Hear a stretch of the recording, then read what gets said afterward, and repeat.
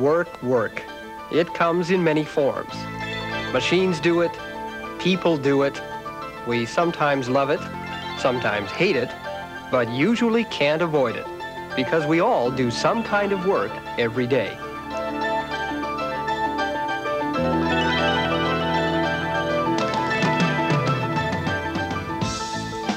Work is not even confined to machines and humans.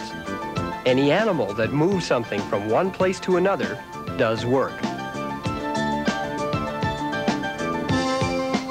But how do you measure work?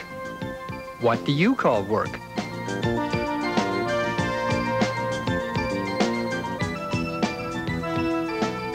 Your definition of work may be quite different from that of a technician. For example, homework is not work. In fact, thinking, no matter how difficult, is not work in a technical sense. Why? Because thinking only changes your mind. For a technician, work is done when force causes a change in the system. So controlling work is controlling what the force does.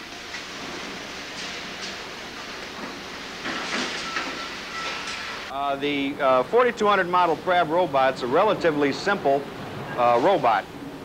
You'll find a lot more sophisticated machinery on the market, but this is easy to maintain, it's cost efficient, and it's strong. It's durable. It operates at about approximately 700 pounds per square inch of hydraulic pressure. It's not a very smart robot.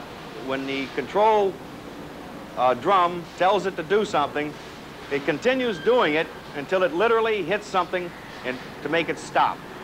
And that's how we control the actions, vertical and horizontal, for a Prab robot. We actually run it into a stop, a mechanical stop. And by varying and by adjusting these stops, we can get surprisingly accurate. The robots do work in two ways.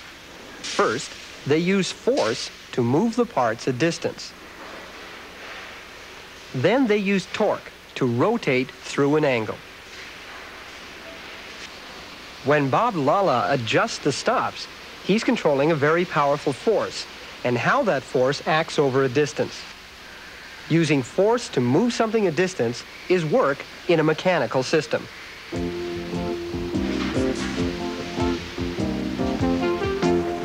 Work in a fluid system is done when pressure moves a volume of liquid or gas. And in an electrical system, voltage does work moving an electric charge. In each case, force or something that acts like force causes some kind of change or movement. To measure the amount of work, simply multiply the force by the change.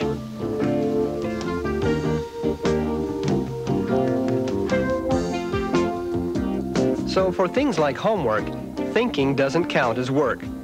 The only work being done in a technical sense is that done when your muscles move something.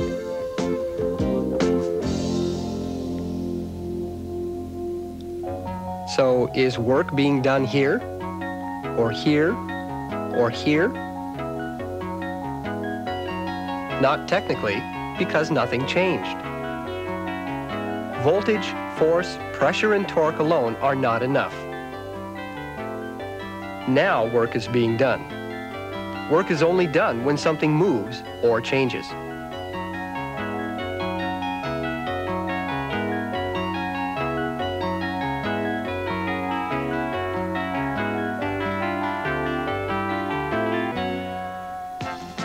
Another important thing about work is the fact that time is not part of the formula, only force and distance.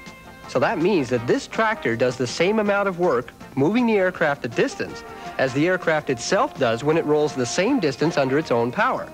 The jet engines do the work a lot faster, but the amount of work is still the same. The same is true of these two people.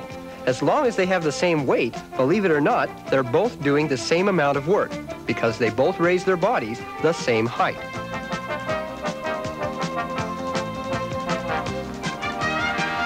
Work.